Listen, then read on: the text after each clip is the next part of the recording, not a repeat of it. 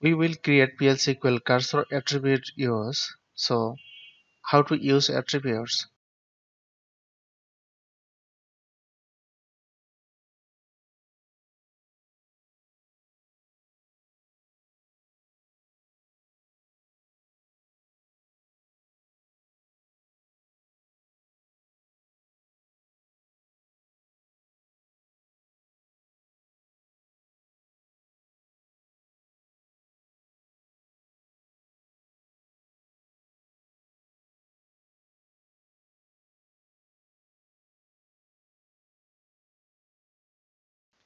As you can see, inside the declaration section, we declare the cursor see employee list, and here is the DML, simple DML, select star from employees, and number line 6, be employee, which is the object of see employee or see employee list row type.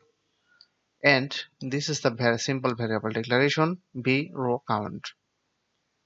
We use the if condition to check the cursor is open or not, and here if not, this is the cursor name is open.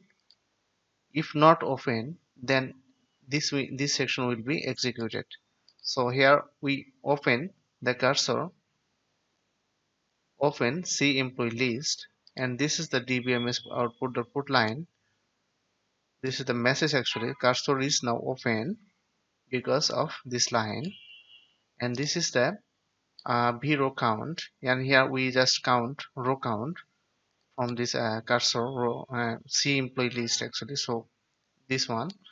And after then I just want to print the first phase count, and here we assign the value v row count, and here we just print the value of count.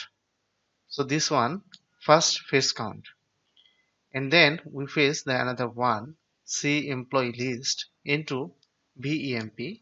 This is the phase statement, and after then I just want to get the last row count value from C employee list, this one, and is assigned to B row count, and then we just uh, print the second phase count by this statement.